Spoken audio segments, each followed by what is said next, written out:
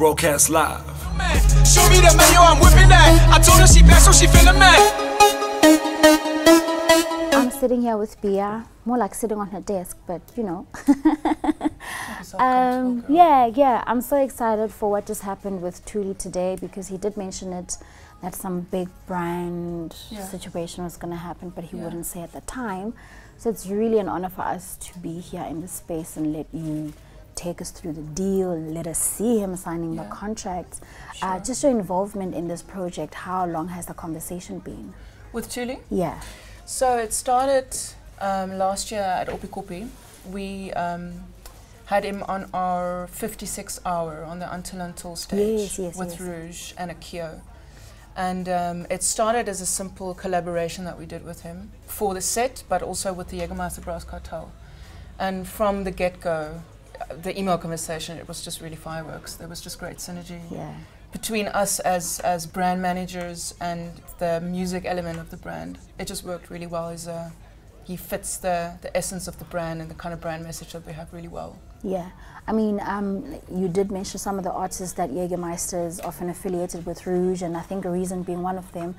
Of the many upcoming artists that are, you know, really bursting on the scene right now, how and why did you choose to add Thuli to the team as opposed to anybody else?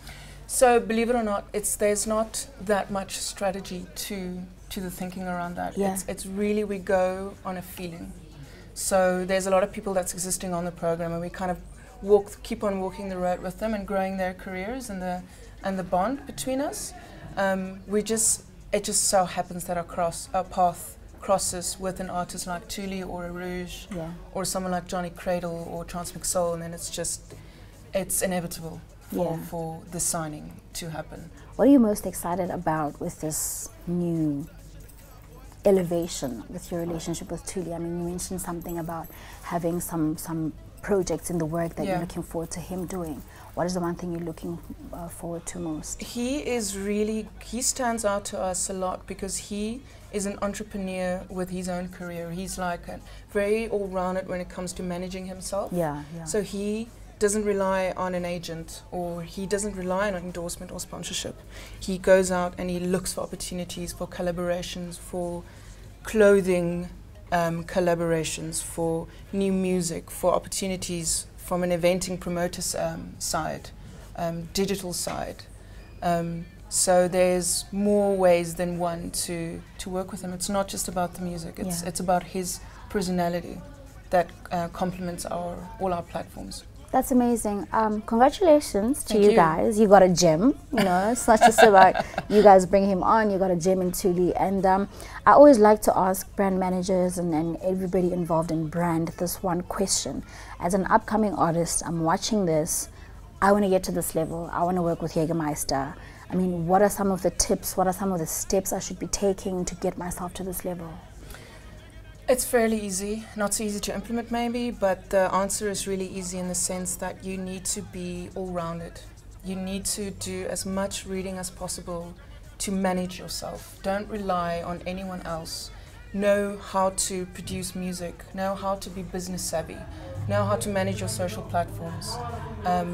Just make sure that you have, when someone approaches you, if it's an agent or a record label or a brand, make sure that you come with the whole shebang and that you don't have any people tagging along to enhance your career, but that it's just you. I like that you mentioned people tagging along. Have you had situations where you have an artist but they just have this entourage that's dimming their light? I mean, how detrimental is that for an artist brand? It is so sad, because it's been the reason that we often can't really continue a relationship, because we're not dealing with the person, we're dealing with many other people that often don't even stick.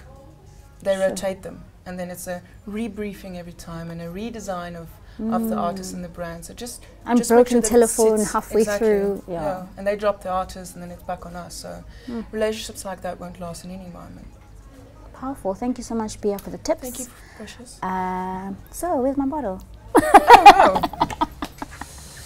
Yo, you gotta stay hustling. You gotta stay hustling, okay? I need me some shots too. Take it to the top for the spot, north side.